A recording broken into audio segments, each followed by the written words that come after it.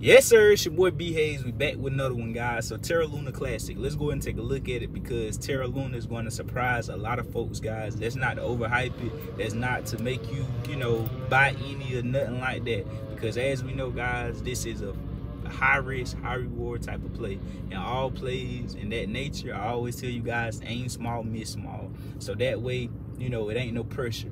You ain't really caring, or oh, hurry up and go up, or you ain't really caring if it drop and go down, because you don't have much invested. You don't have, it ain't got you. Because whatever you pour too much into anything, it got you now. It got you by the balls, and it's gonna hold on to you and shake you.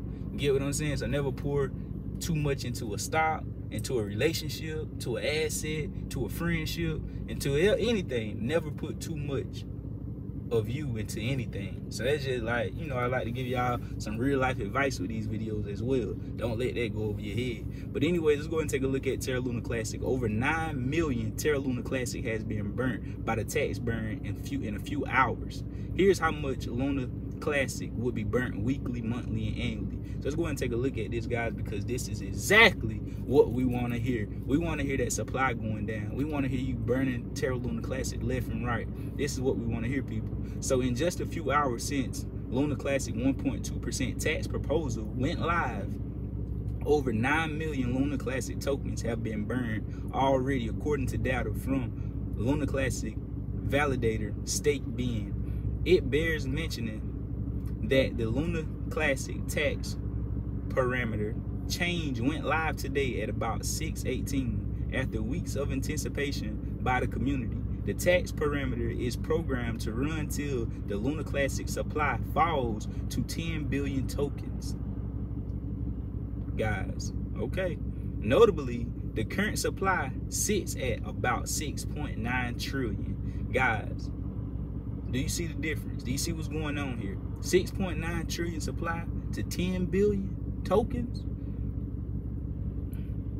I might need to be buying more Terra Luna. Let me go ahead though. I ain't trying to hype it up, guys, because you definitely want to be careful. But hey, the Terra Luna Classic network will need to maintain high volumes with a low lunacy price to get the most out of the tax burn. So you guys heard that correctly. The Terra Classic network will need to maintain high volumes with the low Luna Classic price to get the most out of this tax burn. So moreover, even with these conditions in place, it could still take up to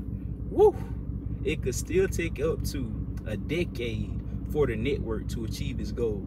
So guys, we already know a decade is a drop in the bucket for me. And as time is steady going on, as you get that snowball effect, decade now could be 5 years in the next 2 years. Make it make sense. If it don't, it eventually will. So anyways, guys, putting a few $100, $1,000 into Terra Luna and it potentially being 5, 6 figures, maybe even 7 figures in the future is an insane amount of return on investment for anyone. As we know, Shiba Inu has been one of the best investment vehicles that anyone could have ever invested in. Just putting only $2 in Shiba back in 2020, or $100 at its peak, you would have been a millionaire. So you already know, guys, it don't take much to make much with these assets. So you already know what to do. Add your boy on Instagram at the B Hayes Show. Get in VIP. Hit me up for a phone call. I love y'all. We out, and God bless you. We go.